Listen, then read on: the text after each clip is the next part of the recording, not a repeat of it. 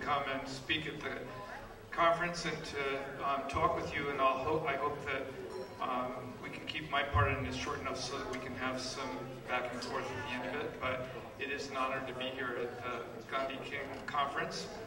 It's an honor to be on the same stage, at least for a few moments, with David Rowigs, and I hope that he can come back and sing with us. Another very, very committed artist and social activist. So what I'm going to do this morning is I'm going to talk about immigration policy, like it says up there on the screen. And I'm a photographer and a writer, both. And so I'm going to show you photographs while I'm speaking, and you kind of have to multitask a little bit and look at the images and then listen to me, I guess. I hope that you can see them pretty well. I don't know, is it possible to get the lights dimmed a little bit more on the screen there? Well, at any rate, we'll just do our best. And also, you can see that there are captions there, so if you're sitting way in the back or off to the side and you can't see the captions, you might want to move. Okay. Well, we all know that there is a big economic crisis in our country today. I live in California. Our unemployment rate is 12.5%. I don't know what it is here in Memphis, but I can guess. And I'm sure that everybody here has your own way of looking at what the impact and the results of that crisis are for people in our communities. But you know, this crisis obviously isn't something that's just happening to us or people in this country. Mexico is in a deeper crisis than we are. You know, what they say in Mexico is that when the U.S. catches a cold, Mexico gets pneumonia. So that gives you an idea of just how severe it might be there. For immigrants in this country, especially indigenous people, and by indigenous what I'm talking about are people who were living here on this continent, speaking languages that were 1,000 years old before Columbus ever got here. For immigrants in this country today, what economic crisis is translating into are attacks. I was just reading in the Spanish language paper that's being handed out in the gymnasium over there about Shelbyville, and the police stopping people, and on whatever pretext, you know, broken tail light, and all of a sudden somebody winds up in the back of the police cruiser or a van, and pretty soon they're in a privately run detention center, and they're being deported. I think that we all have heard about the laws that are being passed, the one in Arizona and now the two ones in Alabama and Georgia, that essentially say that the police are going to stop anybody that looks Mexican and hold them for deportation. Schools have to ask kids now whether they have immigration documents. People can be arrested for giving a ride to somebody who doesn't have any papers. And this is not recent. You know, Mississippi passed a law 2 years ago that said that if you don't have any papers and you take a job in Mississippi, you work for a living, and after all, we're supposed to be a country that respects work, that you can go to state prison for 5 years and pay a $10,000 fine. This link between economic crisis and political crisis, and then what happens to immigrants as a result, isn't new in this country. In the 1930s, hundreds of thousands of people were put on railroad cars, mostly in the Southwest and the West, and taken down to El Paso and just dumped across the border. Anybody that looked Mexican, you didn't have to be Mexican, you could have been born here, but if you spoke Spanish and you looked Mexican, that was enough to get you deported. But deportations and waves of deportations are not always just the product of economic crisis in this country. The year that we had the most people deported from the United States was 1954, when the United States deported 1,054,000 people. That was also the year that the United States imported about 400,000 people from Mexico in the Bracero program. And so the deportations of that year were an effort to force people to only come to the United States as braceros. So if you didn't have documents, you were taken down to the border, and sometimes those same people were then re-brought back across the border to work for growers as contract laborers.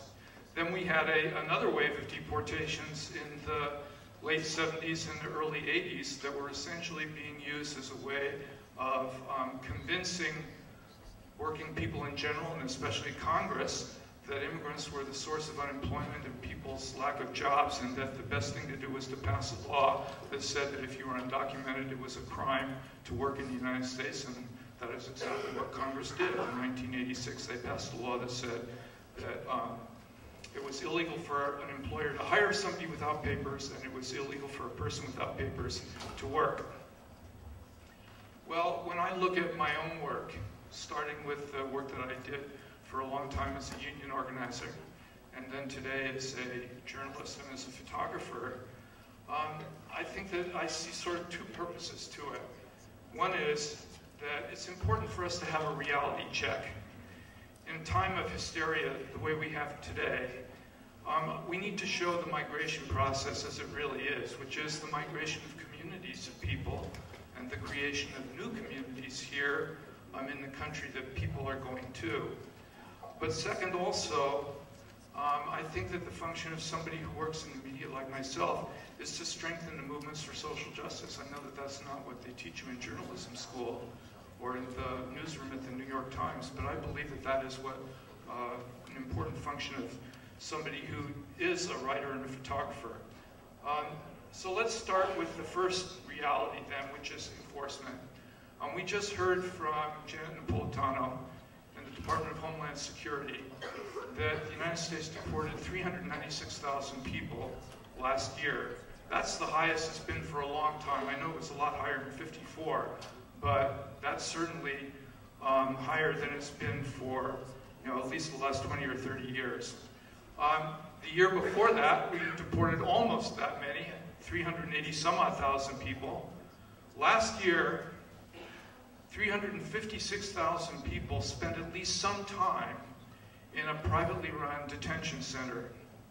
That's kind of a euphemism. What is a privately run detention center? What is its real name? Prison, right? Jail. So how did people experience this kind of wave of enforcement? Well, here's the experience of a man named Jose Guzman, who was picked up, or who not picked up, but who was involved in an immigration raid at the Nebraska beef meatpacking plant in Omaha. He said, the day of the immigration raid, the Migro was waiting for us in the lunchroom. I saw them rounding people up, so I moved a bench and I climbed up into an air conditioning duct. Every time they opened the door, I felt sure that they were going to find me. I couldn't move or make any noise. And I was like that from 10 a.m. until evening. And during those hours, I thought about my wife and my family. I'd filled out my application to get all of them documents, and if the Migra had taken me, it would have ruined all of that. I thought of all my hopes and my dreams ending there. From the moment I saw the Migra, I thought, everything is over. Thank God I escaped. 4 years ago, the ICE, the Immigration and Customs Enforcement, their agents raided the agri-processor's meatpacking plant in Postville, Iowa. And there they detained 388 young people, almost all of them indigenous people from Guatemala. And they took them to the National Cattle Congress. And I love that name, because it just tells you how we're looking at people. It's a livestock showground in Waterloo. And there they built a makeshift courtroom, and those young people were brought in chains before a judge and a prosecutor who had agreed what was going to happen, what plea agreements these people were going to be forced into 5 months before the raid ever took place.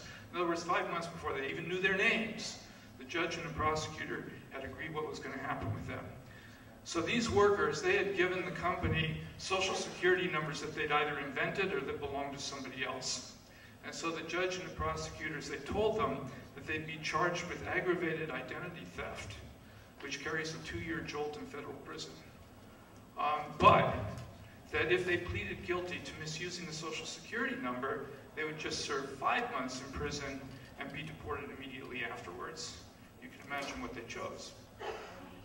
Well, one of them was a young man who was beaten with a meat hook on one of the production lines in the plant by a supervisor. And we know about this because ICE told us. in an affidavit that they filed with the judge to get a warrant for the raid. But once the raid took place, that young man was picked up, and then he was imprisoned, and he was deported along with everybody else. The supervisor, what do you think happened to the supervisor? Went on working. Women were released to care for their children, but they couldn't work, so they had no way to pay rent or buy food. In fact, if it hadn't been for St. Brigida's Catholic Church, whose parishioners collected money and food and found those women and kids a place to live, they would have been out on the street hungry and homeless.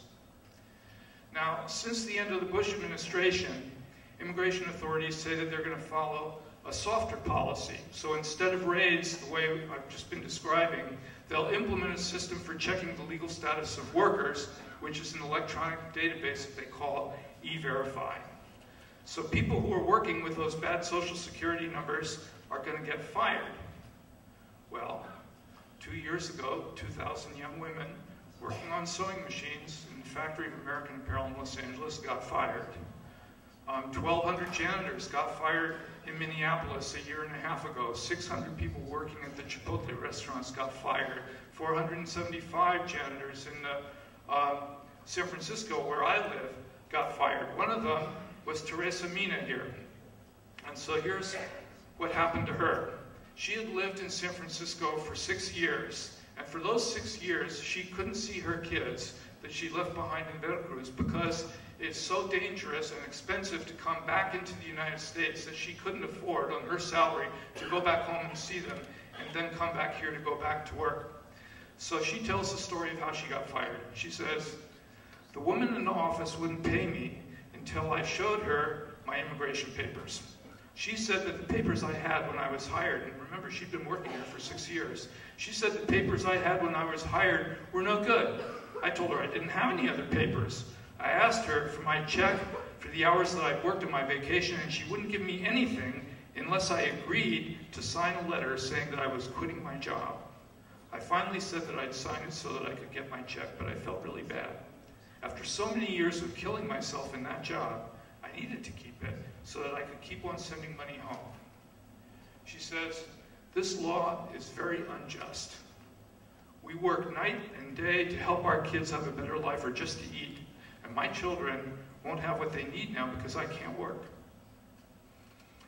Well, you know, ICE these days, Janet Napolitano, John Morton, they say that they're auditing, going through this process of auditing the records of 1,654 companies nationwide. So we can expect thousands more workers, in fact hundreds of thousands of workers, to get fired as a result. So let me ask you, what kind of economic recovery is it that goes along with firing hundreds of thousands of people? And these raids, and these firings, and this E-Verify database, these are really all means to enforce that section of immigration law that got passed in '86. It's called employer sanctions, that said that for the first time employers had to check the immigration status of workers and therefore made it a crime for those workers to work. Now, you know, they say, especially the Republicans, when they're pushing for even more enforcement, they say, "Oh, well, you know, sanctions were never enforced because employers never went to jail." But hundreds of thousands of workers got fired for not having papers. We don't know how many because nobody keeps track. Those folks just simply don't count. And ICE says that this kind of enforcement is targeting employers who pay illegal workers substandard wages or force them to endure intolerable working conditions. I love the language. Well, curing intolerable working conditions by firing the people who are enduring them, well, it certainly doesn't help those people, and it doesn't change the conditions, and that's not who ICE is targeting anyway. Teresa Mina was making a good wage because she belonged to a union, SEIU Local 87. Those janitors in Minneapolis, they had a union too. They were making more money than non-union janitors in Minneapolis because they had to strike and fight in order to get those wages. So really, ICE is punishing undocumented workers who earn too much, or who demand higher wages, or who try to organize unions. And despite the notion that enforcement is punishing those employers who exploit illegal immigrants, they say, those employers get rewarded for cooperating by firing their own workers by being immunized from prosecution. So really, this policy only punishes workers.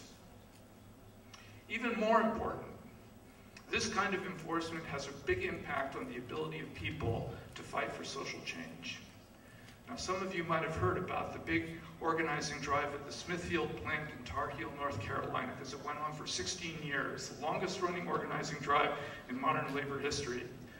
Well, in that drive, in 2007, there were 2 immigration raids and 300 people got fired for not having those papers, which made everybody so scared that that union drive stopped for a year. But then the Mexican workers and the African American workers in that plant, they found a way to make common cause, and together in 2008, they won the union election and they brought the union in. And what was that common cause? They said to each other, we all need better wages and conditions, and we all have a right to work here and to fight for them.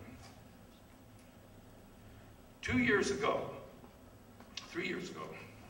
ICE agents raided a Howard Industries plant in Laurel, Mississippi, and they sent 481 workers to a privately run detention center, and get this, Gina, Louisiana. You remember Gina, right? That was where they punished African-American young people who objected because white students, high school students, had hung nooses from a tree in the middle of the town. Well, Gina is now the main source of employment in Gina now is one of those privately run prisons for immigrants. At any rate, Patricia Ice, who's the attorney for the Mississippi Immigrant Rights Alliance, says that this raid is political. She said, they want a mass exodus of immigrants out of the state. The political establishment here is threatened by Mississippi's changing demographics and what the electorate might look like in 20 years. This is Jim Evans. Jim was a pro football player and then a player rep for the NFL Players Association, and today he's the AFL-CIO rep in Mississippi and the head of the Black Caucus in the Mississippi State Legislature and the founder of the only immigrant rights organization I know of here in the United States that was organized by African Americans. What Patricia Ice is talking about is that African Americans are moving back to Mississippi from the north and now make up about 35% of the population of Mississippi, which is the highest percentage of African Americans in the population of any state here in the country. Well, in 10 years from now, immigrants are going to make up another 10% of that population. So MIRA, the Mississippi Immigrant Rights Alliance, and the Black Caucus in the legislature, they have a plan, which is you combine those votes with some progressive white folks and with some unions, and you can get rid of Trent Lott and the power structure that's governed Mississippi since they overthrew the Constitution. So then what was the purpose of the raid? That raid was intended to drive a wedge into the heart of that political coalition to stop any kind of possibility for change. I think one of the worst indictments of the way our media covers immigration is that it so rarely asks what the purpose is of the kind of stuff that we see in Shelbyville or Laurel or Postville or in our own communities, this kind of enforcement. Who is benefiting from it? Well, we do know that immigration enforcement doesn't keep people from crossing the border, and it doesn't prevent them from working. We have 12 million people in this country who have crossed that border in one way or another and who are here without papers. And so to understand why, we have to understand why it is that people are coming.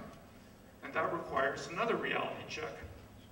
So here is Emilia Juan Antonio, who talks about her husband leaving Guatemala to go to work in that meatpacking plant in Nebraska. She says, Lorenzo had to migrate because we had no money and he had no job. When he left, we owed a lot of money at 15% interest. Farm workers here only earn 20 quetzales a day. That's about $2.50. And our debt was 75,000 quetzales.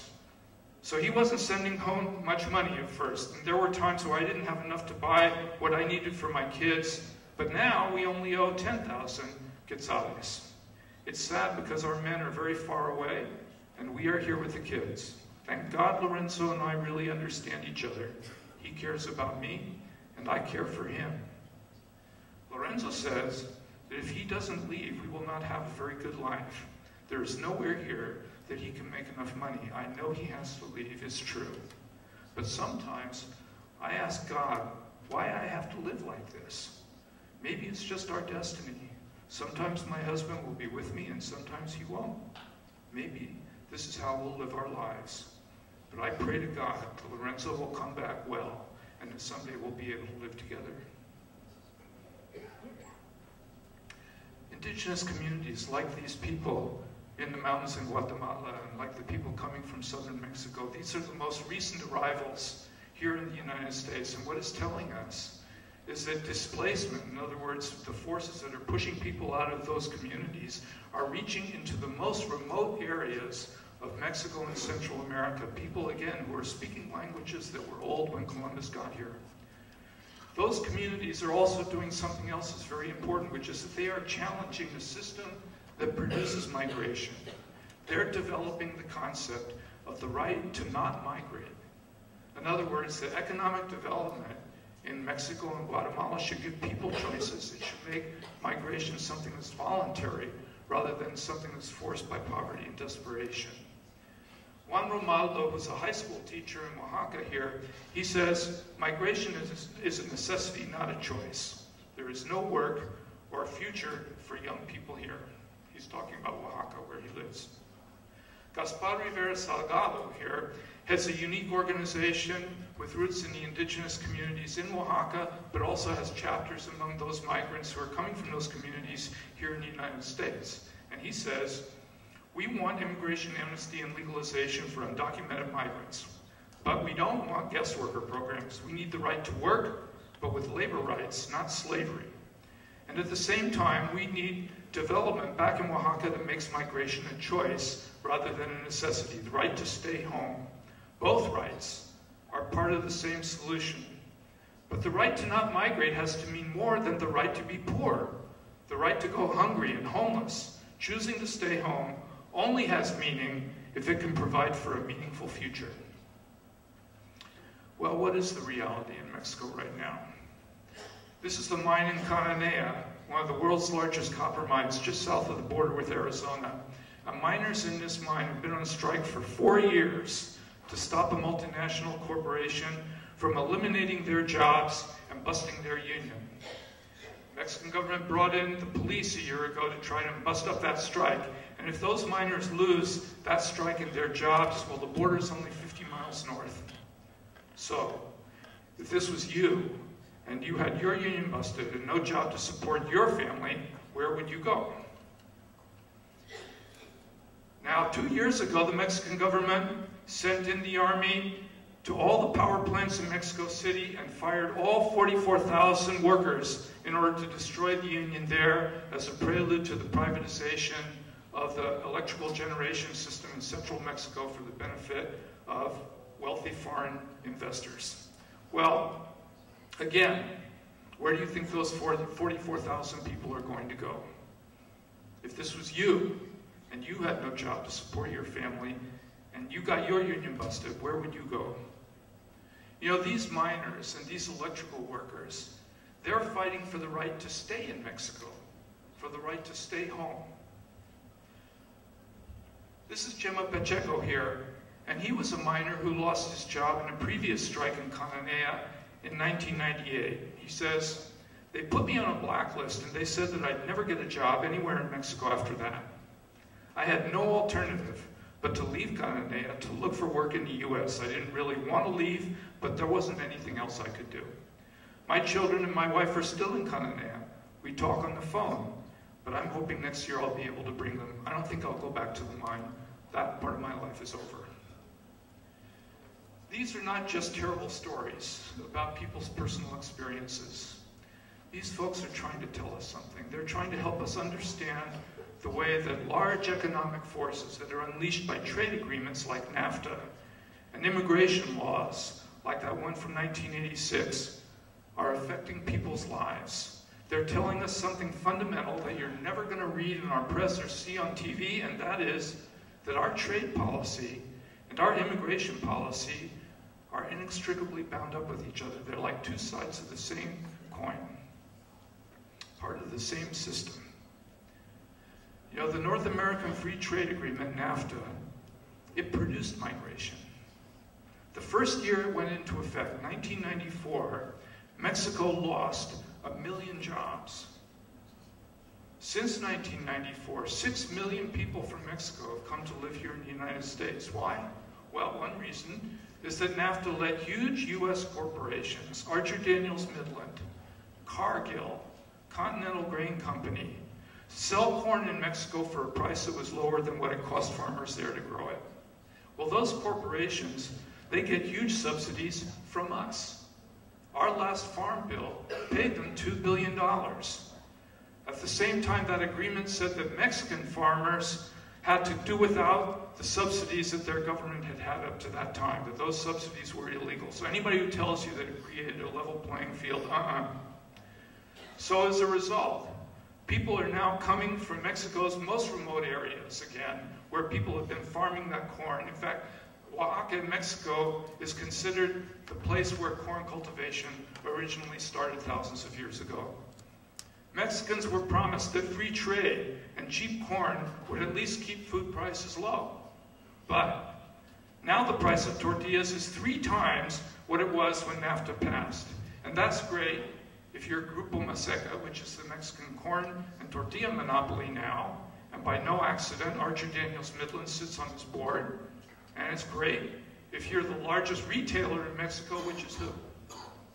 Who's the largest retailer here? Walmart. Who's the largest retailer in Mexico? Walmart. Same company, right?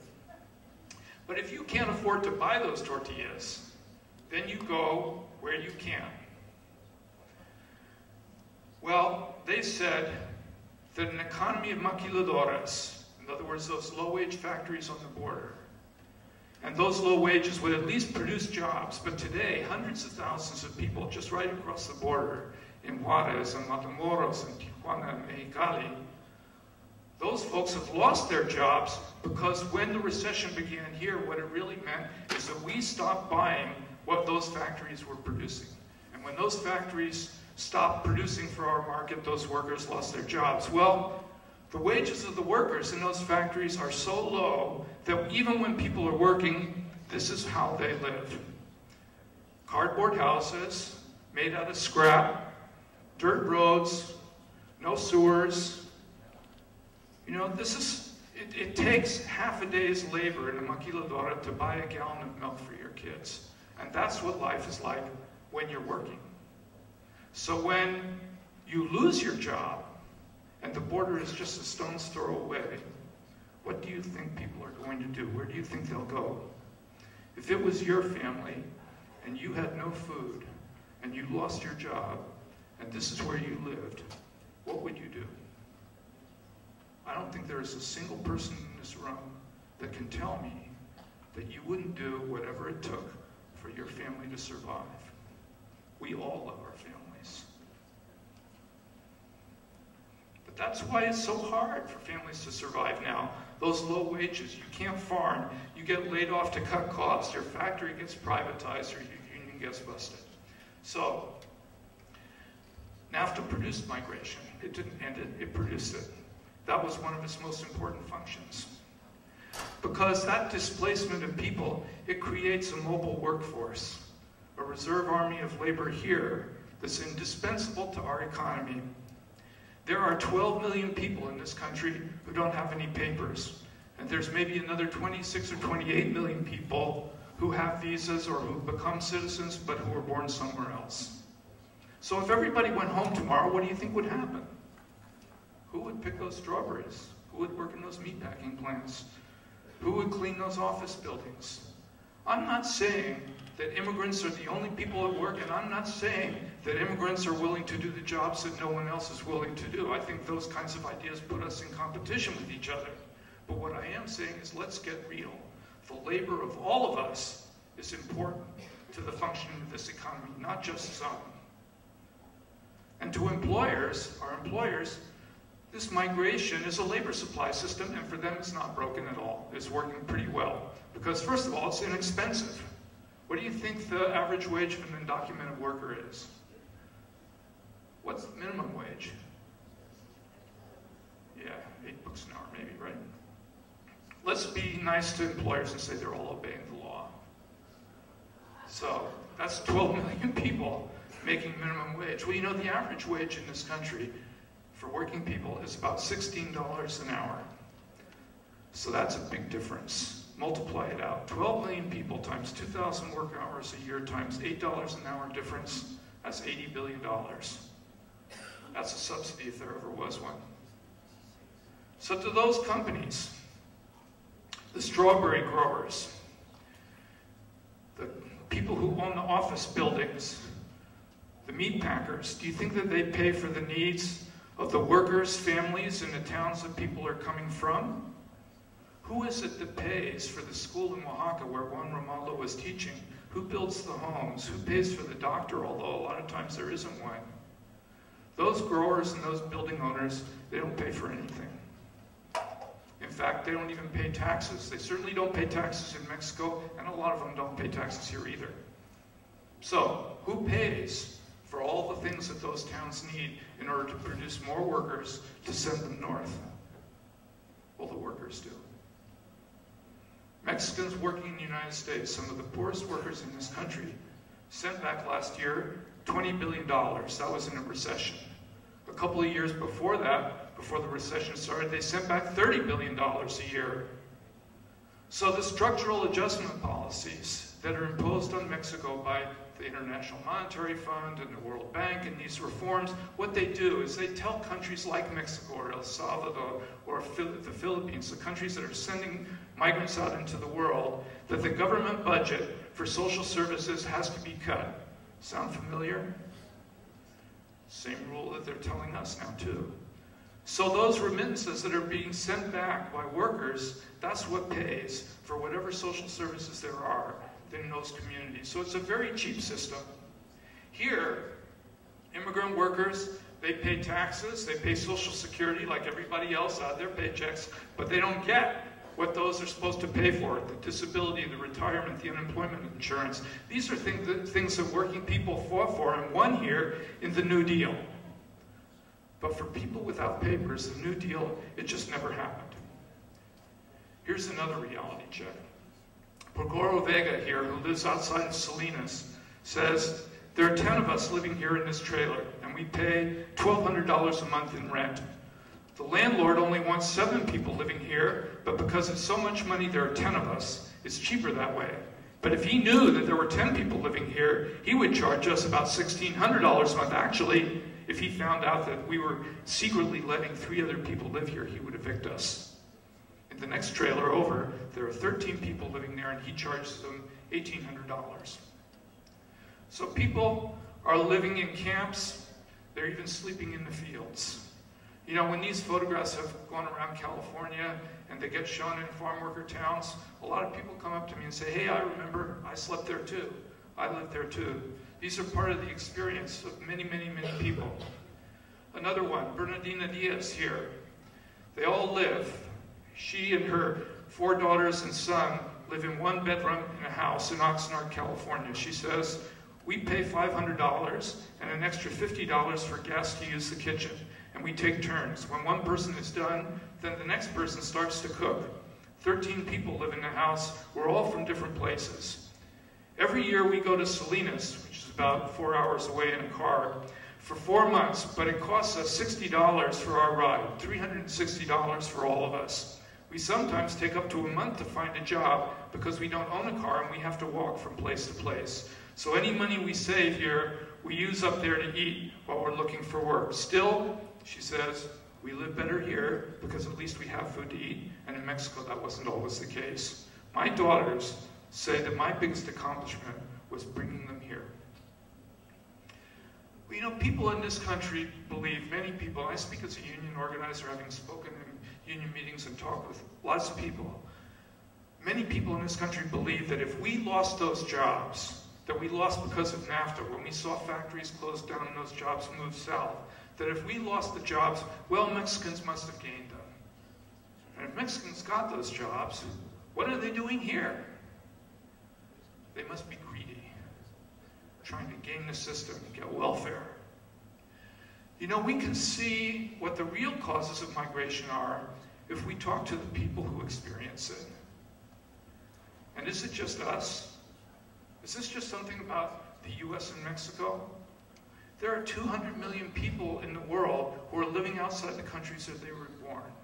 And they're not just going from Mexico or El Salvador or the Philippines to the US, but from Turkey to Germany, or from Jamaica to the UK, or from the Philippines to Japan. Who here has Manu Chao's CD Clandestino? If you're one of the cool people, raise your hand. Oh well. Well, go get it. Go get it. Because he's singing about all the illegal people of the world. And if all of these illegal people were living in one city, it would be 15 times the size of Los Angeles. So let's go back now and ask again, what purpose does criminalizing all these people serve? And here are the words of somebody that our media did talk to a lot, and that is Michael Chertoff. I always thought that we should give him an award for being the most truth-telling member of the Bush administration, because he kept on telling us what was going on here over and over and over again. He was pretty open about it. He said, there's an obvious solution to the problem of illegal work, which is you open the front door and you shut the back door. What he meant was, opening the front door means that corporations and contractors, they get to go to countries like Mexico or Jamaica or even Thailand, and they get to recruit people and bring them to the United States with visas that say you can only come here to work, and if you don't work, you must leave. Well, people like that never become citizens, or they don't vote, or they don't hold any power. That's pretty convenient in Mississippi, where all those casinos on the river, they need those workers, but they sure don't want them to vote. And closing the back door means you can only come if you're recruited by a contractor. So, to prevent you from coming any other way, we militarize the border and threaten you with prison if you cross it. Or we make it impossible for you to work if you haven't been recruited in one of these programs, and we send you to prison if you try. That's what is leading to this big wave of deportations and enforcement against undocumented people. And Michael Chertoff may be gone, but the policy is still here. 400,000 people deported last year, 356,000 people in detention. What are they doing there? Why is this happening? Thousands of people fired for working. Who is it that wants this policy? Who is it that's benefiting from it? And regardless of the crocodile tears you might hear in Washington from the U.S. Chamber of Commerce, this is what the largest companies in this country want. Jorge Bustamante, who's a Mexican academic who teaches in Tijuana, he says the U.S. immigration policy has always been about the price of Mexican labor. In history, what this has done is it has produced very organized programs of labor recruitment, like the Bracero program we had here from 42 to 64.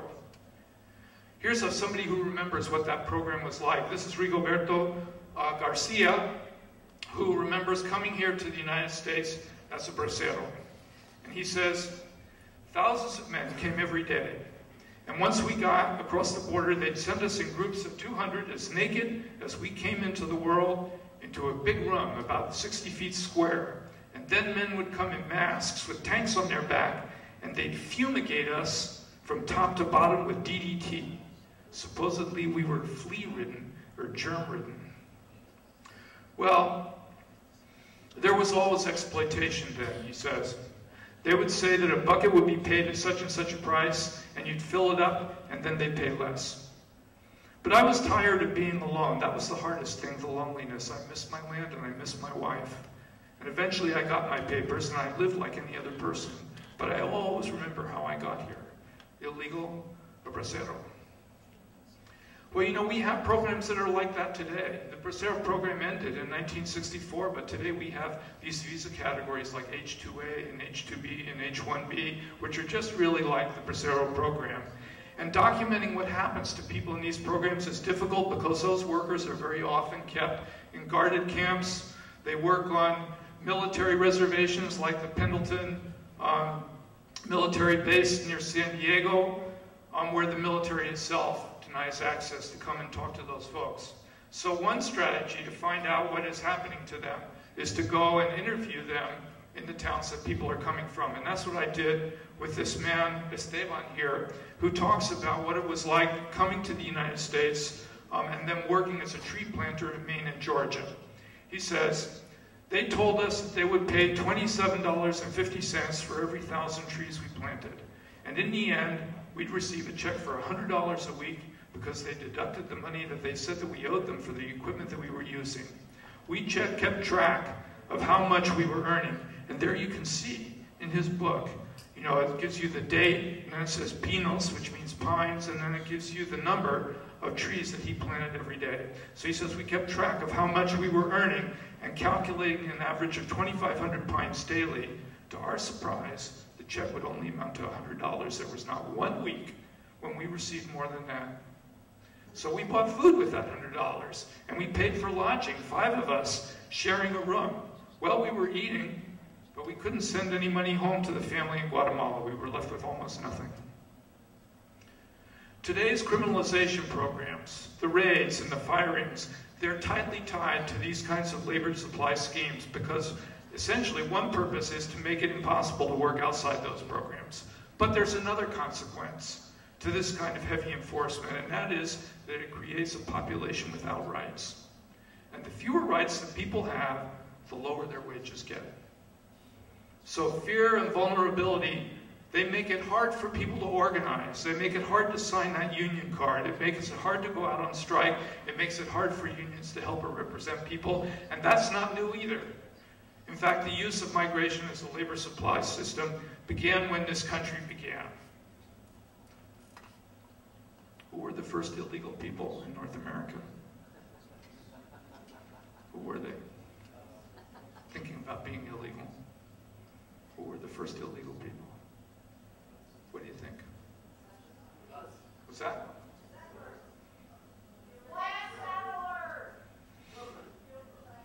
Well, from the point of view of the people who are already here, and when they saw that boat coming, they looked at those people and they said, hey, where's your visa? So yeah, I mean, in a sense, maybe those pilgrims were illegal, but really not. Because once they got here, those pilgrims had the power and the native people really didn't. So who were the first really illegal people? The ones that didn't have any rights. Slaves, that's right. African people who were displaced in Africa by the most brutal means, kidnapped and chained and marched to the coast, put on ships, and taken here to the coast of North America. Why? For what reason? Labor, right. To provide labor in the plantations, but not as equal people, in fact, not as people at all. When the Constitution was adopted in this country, what did it say about slaves? How was a slave defined? 3/5 of a human being, right? And that 3/5, did that mean that they were going to give slaves 3/5 of the rights of a white person? No, they had no rights at all. They were property. It was an accounting trick so that slave masters would get more representatives in Congress. So then we had laws in this country that defined who could be enslaved and who couldn't. That famous drop of African blood, what it meant was that if there was any African ancestry, if you had any African ancestry, even going back 4 generations, that was enough to make you a slave. When Illinois and Indiana came into the Union, they came in as free states before the Civil War. But among the first acts that they passed in the state legislatures were laws that said that a person of African descent could not reside there. Were there no free black people in those territories at the time that those laws were passed? And if there were, did they become illegal?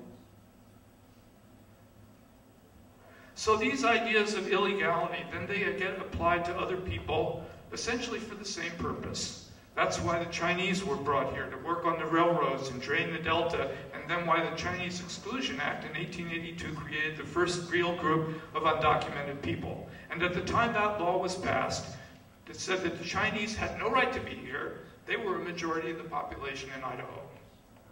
They made it a crime for Filipinos to marry women who were not Filipinas, those anti-miscegenation laws. And at the same time, our immigration laws kept women from coming from the Philippines. So for the farm workers in California and the Northwest of the 30s and the 40s and 50s, it was a crime to have a family. And many men stayed single all their lives. Why? So that they would just move from labor camp to labor camp to labor camp, working wherever the growers needed their labor. Now they say that the braceros were legal because they had visas. But they had to live behind barbed wire in camps like this. They could only go where the growers wanted, and if they went on strike, they got deported. So what I'm saying here really is that immigration policy that's based on producing a labor supply for employers always produces two things. And one is displacement, because that's what's necessary in order to produce workers. Nobody's going to stand up in Congress and say, I'm voting for the Colombia Free Trade Agreement because we need more Colombian workers in the United States. But that is what happens as a result of passing those agreements. And then inequality becomes the official policy. And today our immigration laws, with this idea, this category of illegality, with its roots in that old idea of the different status, it is reinstituting inequality in our communities. Today, if you call somebody an illegal, you're not really referring to an illegal act, because it's not the border that makes somebody illegal any more than it was the Middle Passage that turned people into slaves. It's the status of the person that is illegal, which justifies their exclusion from normal rights and social benefits, and that status is created here. So all the bills that we see about immigration in Congress, or almost all of them, share the same assumption that so basically nobody even talk about it. And that is that immigrants, even people with visas, are not going to be the equals of the people in the community around them. They're not going to have the same rights, and they're not going to have the same access to social benefits. Well, I think though that media that only shows the exploitation of people and that looks at people as helpless victims doesn't help us at all. In fact, what it does is it feeds hysteria. It reinforces this stereotype that the immigrant is so victimized that he or she will work for nothing and take the job of anybody. So instead of showing the strength of communities, and we need to show, instead, I think we need to show the strength of people's communities and their value to the society around them, and especially people's ability to resist. Here's Jesus Estrada, who is a striker in California, and he tells the story of what happened. He says, all of the leaders came together and we decided to strike against the various companies asking for higher wages. Some agreed to increase the wages as long as the workers got back to work, but others fired the leaders of the strike. I was fired on that day. I didn't work for 2 months. Other people got jobs because they had changed their names and the growers didn't know what we looked like. They couldn't even tell us apart. Social movements are also part of people's history and tradition before they get here. In fact, migrants come to the United States with organizing skills and with knowledge that can help us, that can inspire us. You know, Mixtecos, indigenous people from Oaxaca, often come to California, where I live, with a history of having organized strikes in Baja California. One of them was Fausto Sanchez, who today is a legal aid worker for California Rural Legal Assistance in the San Joaquin Valley. But before he got here, he was a striker. And he says, we went on strike in Sinaloa to get higher wages. We worked 7 days a week and weren't paid overtime. So we gathered all the workers together to ask for an increase in better conditions. Most of the workers took part, except for the supervisors. Those that were striking chased them through the fields with stones and tomatoes, and we locked them in a shed. That was my first time in participating in a strike, and I could see the euphoria in people's eyes when they really wanted something and felt strong enough to get it.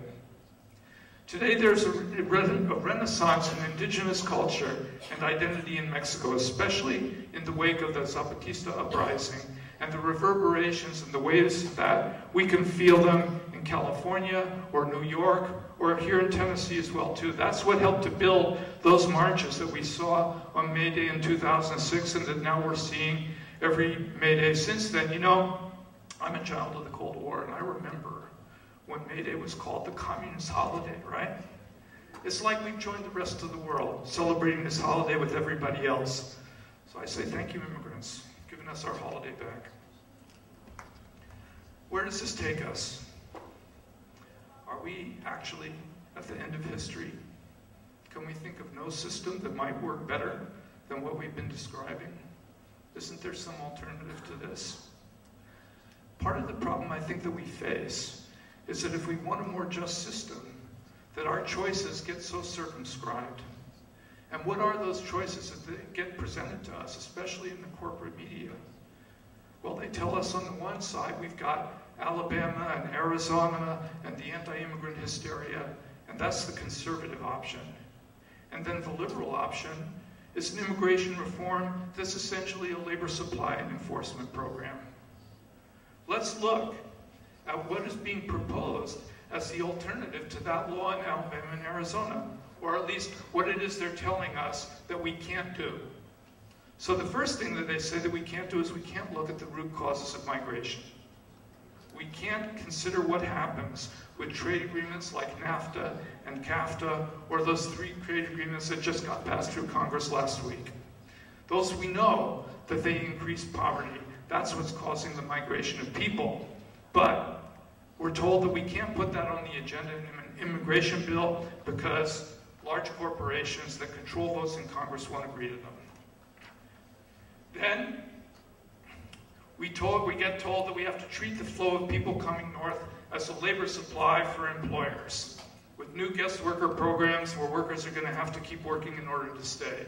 You know, the Southern Poverty Law Center calls these programs close to slavery. Then we're told that people working without papers are going to be fired and imprisoned, and rates are going to increase, that we can't do anything about situations like the one that we have in Shelbyville. So we get more detention centers. You know, we forget, 15 years ago, we didn't have any privately run detention centers for immigrants in this country. And now we have hundreds of thousands of people locked up in them. Then we get told that, well, we can have legalization for some people, but only some. That we're going to have barriers and huge waiting lines for many of the 12 million people who need legal status.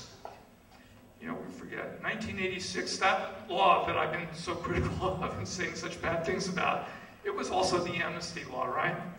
And President Reagan, the most conservative president practically we've ever had, signed a law that gave almost 4 million people legal status quickly, easily, no fines, no problem. And now we're being told that's impossible. Never happened. Well, what about change that unites people? What about change that protects people's rights and jobs and lives up to our ideals of equality? Immigrant rights groups, community organizations, unions, they're all calling for reform that are based on these ideals. But our media coverage doesn't look at those alternatives and is deaf to the voices of the people who want them. Who are we talking about? We're talking about organizations like that indigenous organization that got spotheads, or about like the Mississippi Immigrant Rights Alliance that's trying to create an alliance between African Americans and immigrants. Unions want rights for immigrants also, just so that they can organize and grow. Why is it that our trade union movement changed its position on immigration at the convention in Los Angeles in 1999? Before, if we remember what unions were like, in the 80s and the 70s, they were pretty anti-immigrant. They were pretty pro-free trade, but they changed because our unions increasingly are seeing immigrants as members, as people that unions themselves need to organize in order to survive. So what would be an alternative? Well, it's not rocket science. How about stopping the trade agreements that create the poverty and the forced migration? What about giving people green cards? In other words, residence visas that allow people to work or to not work or to basically lead normal lives like everybody else. What about ending the backlogs that stand in the way of people using the existing visa system to reunite their families here in the United States? You know, if you have an adult son or daughter living in Mexico City or Manila, do you know how long you have to wait to get a visa after you make the application? Today, the people being processed and being given green cards today are the people who applied in Mexico City 18 years ago, and in Manila 22 years ago. And if you apply today, because the lines get longer and longer and longer, it could be 25 years or 30 years. People die in those lines. That's like saying the door to family reunification is closed. So if we want people to come in a legal process, especially one that is designed to reinforce our families and our communities, we have to allow people to use it. Well, what about protecting the rights of all workers in their jobs and ending the firings for not having papers? We need to enforce labor standards and labor rights and union rights in this country, not immigration status at work. And by raising the low price of immigrant labor, we're going to help all working people in this country by raising the floor. And so in order to do this, workers need organizing rights, especially immigrant workers do. We have to dismantle the immigration prisons and stop the raids from treating immigration violations through the criminal justice system. What about peace on the border? Are we at war with Mexico? Why is it that we have thousands and thousands of enforcement agents? We have the National Guard on that border. We have the border that's militarized. You know, if we are worried about drug violence, let's take some responsibility for the fact that we are the market. We have to end those guest worker programs and give people visas with rights. So, is there a common ground for doing this in an era of high unemployment? Well, I think there is if we can link immigration reform to jobs. If we could convince the administration to set up direct jobs programs to reduce unemployment and job competition and connect that to immigration reform, that would be a powerful combination, and that's not my idea. That's Sheila Jackson Lee, the congresswoman from Houston, who proposed an immigration reform bill that said, let's give legal status to the people that don't have it. Let's use the fees that they pay to create job creation programs and job training programs in communities with high unemployment. Why? Simple. It puts unemployed people and immigrants on the same side, supporting the same bill. So we need to remember what was the goal of the civil rights movement. The time also when our immigration laws made the most progress. That's when that family reunification program was set up, as opposed to the Bracero program. Instead of having a labor recruitment program, we had a program for reuniting people's families. That was a product of the civil rights movement. So what it was based on was the idea that we needed equality, not just in law, but in fact. And not just equality of rights, but economic and social equality. And today, we need what brings us closer to equality instead of increasing inequality. So is this just pie in the sky when you die? Is any of this possible? Many groups have repeatedly called for a set of principles like the ideas we've just been describing, and many have now made a proposal for immigration changes that's called the Dignity Campaign, based on labor and human rights. But change like this, like we're talking about, it's not going to come out of Congress any more than the civil rights bills really did. You know, they were a product of the social movements of this country. People on the bottom in our communities outside the Beltway. Just like Claiborne Carson was talking to us yesterday in his history of the civil rights movement. That's what's going to get us these kinds of changes today. But it's not possible to win changes in immigration law just by itself if we don't fight for jobs and education and health care and justice. But these are the things that everybody needs, not just immigrants. They unite us. And if we fight together, we can stop raids and we can create a more just society for everybody, immigrant or non-immigrant. So, is this possible? You know, in 1955, you remember? What was life like here? Emmett Till got lynched in what year? 53, 54. 55, if you tried to register people to vote in the South, what happened to you? In California, the growers had braceros and the workers had no power. And yet 10 years later, we had the Voting Rights Act. The bracero program was ended. We had a new union for farm workers that had gone out on strike in Delano. And you know something? The same Congress members, because Congress doesn't change that much, especially in those days, the same Congress members who voted no on voting rights and yes on braceros in 1955 voted yes on voting rights and no on braceros in 1965. So what happened? What was it that made the impossible in 1955 possible in 1965? Simple. The Civil Rights Movement did it. People organized a big social movement that swept our country, and that's what's going to make change today too. The social movement is going to make today's impossible. What we're being told we can't have, economic justice, economic equality here in this country, that's what's going to make it possible. So if we want change, we have to organize a movement that's powerful enough to get it. And is that possible? Can we really build a movement that's going to change things in this country, that's going to give us social justice? That's what we need. We don't need a corporate program of firings and deportations. We need human freedom and equality. So we can have an immigration system that respects human rights, and we can stop deportations, and we can have a system of security for working families on both sides of the border. And if they tell us that it's not possible, what are we going to tell them? Si se puede. Or you know what, I think we could tell them, we are the 99%.